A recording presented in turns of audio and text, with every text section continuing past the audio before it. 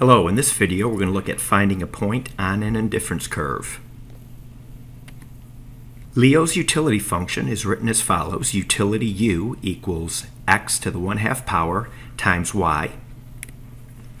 A point on Leo's indifference curve occurs at x equals 25 and y equals 10. We want to find several other points on this same indifference curve. First, we're going to find the level of utility associated with this indifference curve. We're going to take our utility function here, and for x we're going to plug in 25, and for y we're going to plug in 10. So doing that, the square root of 25 is 5, and then we multiply that by 10, we get a utility of 50. So to find some points on Leo's indifference curve, we have to find where utility equals 50. Leo is on an indifference curve then where u equals 50. So the first point I'm going to find, take the utility function, set u equal to 50, and we can let x equal 1. I could let x equal any value, but letting x equals 1 is simple enough. Plugging this 1 in for x, and now solving for y. So the square root of 1 is just 1, so y equals 50.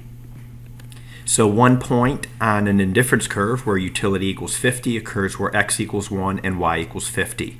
If we're to plug this consumption point back into the utility function, utility would equal 50.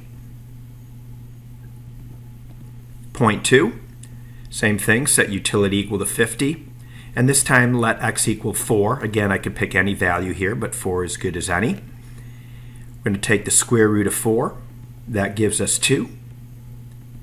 Dividing through by 2 and solving for y equals 25. So another point on Leo's indifference curve when utility equals 50 occurs when x equals 4 and y equals 25. We can again double check our math by plugging x equals 4 and y equals 25 into our utility function and then simplifying, and we see we get u equals 50. And our third point here, starting off the same way, setting u equal to 50. This time we can let y equal some value. We don't always have to set x equal to something, so let's let y equal 5. Plugging that into our equation here.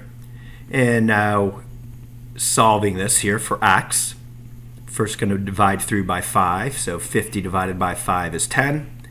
And then we need to square both sides to get rid of this x to the 1/2 power. We're going to square both sides. So squaring 10, we get 100, and we found yet another point on Leo's indifference curve. Where x equals 100 and y equals 5, Leo will be getting 50 units of satisfaction. Okay, that's it.